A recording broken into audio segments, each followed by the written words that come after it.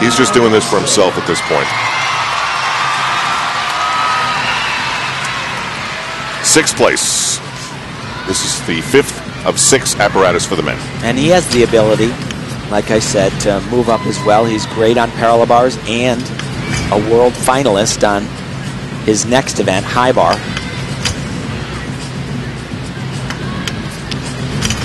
Very difficult. Has he hurt his status as far as the American team going to London?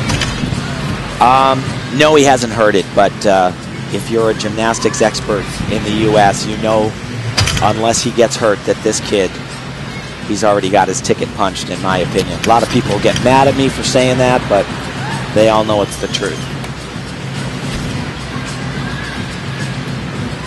Ironically, what does it for him is his abilities on pommel horse, which was his almost death knell today, and that's what Orozco typically does so well.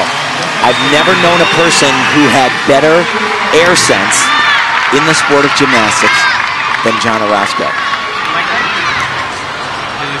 An elite gymnast from the Bronx. That's a tale we hadn't heard before.